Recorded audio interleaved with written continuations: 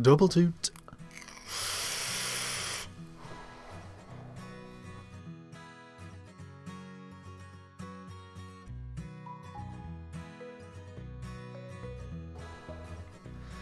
Hey guys, Vick here, back with another review. Today we are looking at this and this. The Oceanus from Innokin. What is it? It is a 2700 battery mod, a 2700 regulated mod, 110 watts of power available in this. Comes with loads of cool stuff, this thing. It comes with two inside the kit. You can choose the kit with either the Scion tank, which I've reviewed independently. There's a link in the description to that, or you can have it with the iSub, which again I've reviewed independently, and there's a link in the description to that. You can have it with either. Now, if you're a really cloudy vapor, you probably want the Scion kit. If you're less cloudy, you might want to look at the iSub kit. But it's a 2700 battery regulated mod, which means it's taller than you would usually expect, but it has longer battery life than an 18650 and a higher amp rating than an 18650. It's their first attempt at this. You can literally access the batteries by pulling off this door. Now, inside the kit you get absolutely loads of stuff. You get two batteries, both with silicone covers as well, so you can have them protected out and about. Really cool. I've never seen that done before in terms of two batteries in the kit for a single cell mod. That's really cool, really nice touch. The Scion kit comes with an RBA head for the Scion as well, which is really cool. I might do a separate build video for that, but it looks fantastic. It looks just like an RTA deck, which is great. So it comes with a plethora of stuff and options and all that type of stuff. It comes with the Atheon board that we are familiar with from the Cool Fires and the MVPs, but they've put a few little upgrades on that as well. They've done a few little improvements to the Atheon board, but with the Atheon board, you know you are getting accurate wattage output. So let's go down low and have a look at these brand new mods from Innokin. Let's go. Alright guys, here we are down low with the Oceanus kit from Innokin. This is the iSub one. This is the white one. Pretty good packaging. All pretty standard. Nice big box. Sliding her open like that reveals this big section here. And opening it up, you get two sides. This says accessories, but it's actually all just the paperwork, the manuals and warranties and all that stuff. On this side, however, though, we get it all. We get the tank, we get the mod, you get two 2700 batteries, which is very cool indeed, and you get a spare iSub coil if you get the iSub one. If you get the Scion version, you actually get this. This is an RBA deck for the Scion, and it looks a really good one as well. I'm thinking about doing a separate video, a build video for that.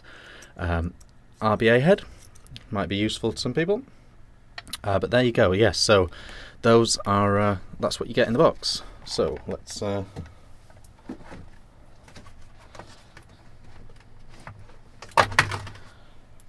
pinch this out of here. Speaking of the batteries, let's just cover that straight away. These are the batteries that you get with it. Now, Amp King will be in some way affiliated or connected or owned by Innokin. They are providing the batteries for this kit. I don't know much about these cells, but they say on them that they're 3000 mAh and 30 amp, which is pretty consistent with what all the other 2700 batteries are saying. I've not had any problems with them.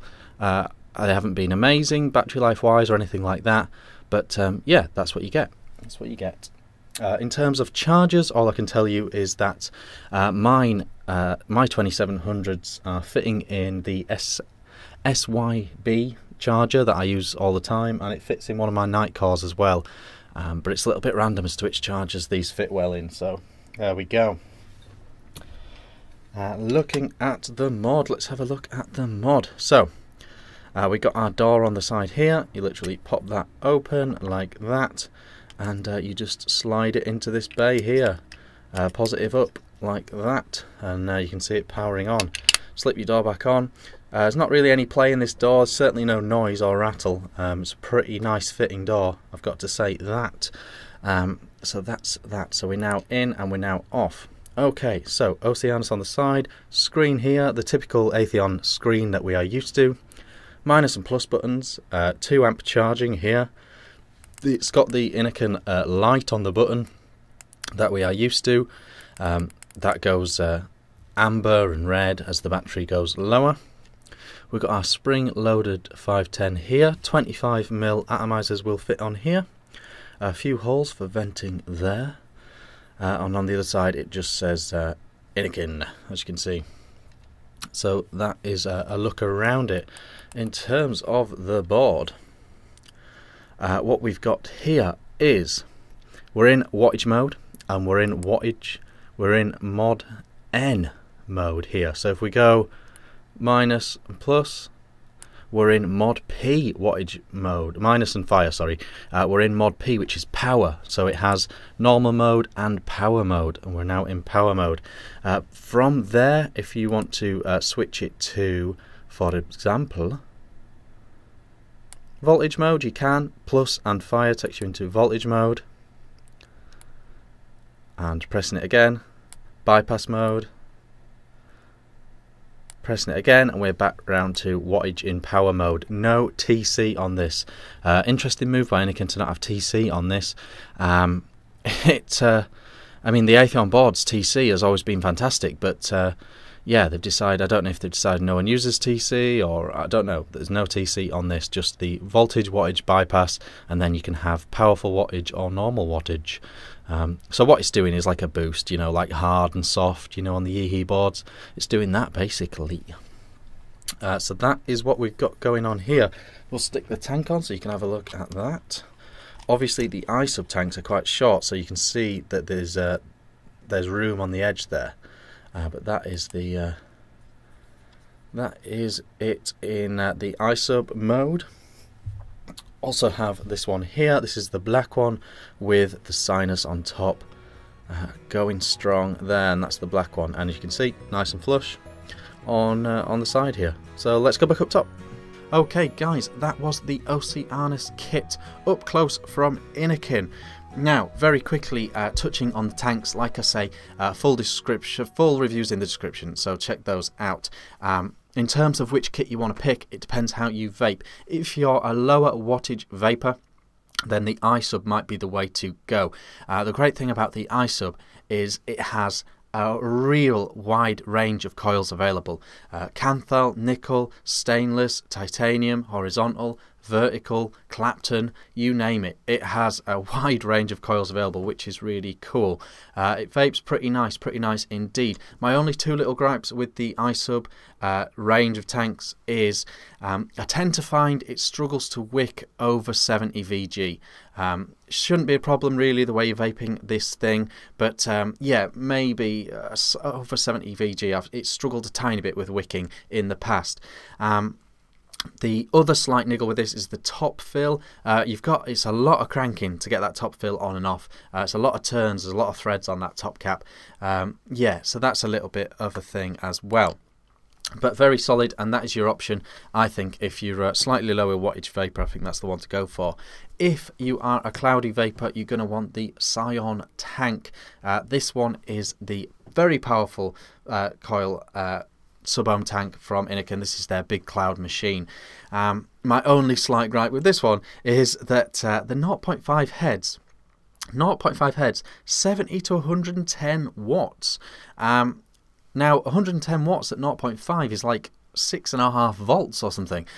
So, you know, that seems a strange choice to me. If you're going to do an over 100 watt coil head, maybe lower the resistance, you know, 0.25, 0.2, something like that, just to keep you within that sort of sensible voltage range, you know. I don't know, maybe that's just me. I'm actually at 55.5 watts with this, and I'm enjoying the vape. Really tasty and nice at 55, so I don't know if you have to go as high as 70 anyway, but that's my experience, you know. That's a strange choice, 0.5 ohms for a 110 watt coil head, in my opinion. So that's the tanks out of the way. Full reviews in the description of those, and I've given you a little look down low as well anyway. But that is that. The mod itself. Now, first thing, now this has plagued Innokin reviews for quite some time. The 510 goes flush. You can screw your atomizers onto here down flush. Well, hey, hallelujah. Fantastic stuff from Innokin. Really pleased that they've done that. It's just, yes, fantastic. That's how we like it. That's how we like it. So that is a big plus. So if that was putting you off previous versions of Innokin kit, do not worry no more, because it now works a treat. So that's great. In terms of negatives for this thing, I can't fault it at all. In a long list of ways, I cannot fault this. There are none of the obvious drawbacks and niggles that I've experienced with Innokin products in the past. Build quality has always been fantastic. The board, the output, the TC accuracy, everything has always been fantastic with this Atheon board. It's a really solid board. If I was to nitpick a tiny little thing, I would say maybe it's time for a fancier screen. But there you go. That's a purely optional thing and a very slight thing as that, and it doesn't bother me at all. But I know that so many mods are coming with really fancy screens now, and we're still using the same screen on here as we were quite a while back. So that's a little thing.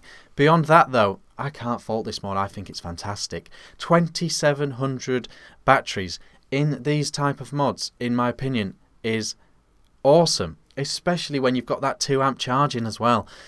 So if you're charging it via the mod, which I don't recommend, I do recommend putting it in a charger, but if you do need to do that, it does it quite quick because it's 2 amp as well. So battery life, fantastic. The wattage capability as a result of having that extra amp to play with is excellent. I'm finding this mod a very suitable out and about mod. Now obviously it is taller than your typical 18650 mod.